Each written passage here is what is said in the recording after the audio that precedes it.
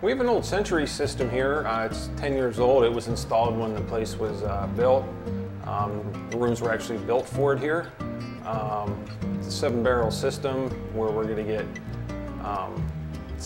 basically 7-barrel yield at the end of fermentation, hopefully.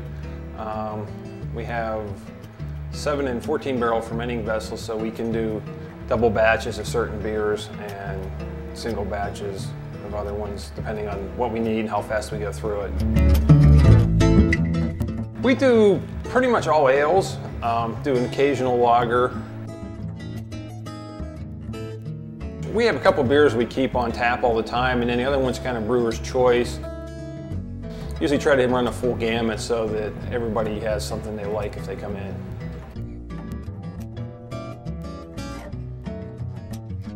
I think it's a great chance to have people exposed to different beers, you know, and sometimes like a lot of people show up and say, oh, they try a bunch of different beers, say, oh, we got to go to that place when we're in that area, and you know, it's a good way to get some publicity for the brew pubs, but it also exposes people to the different beers that are out there.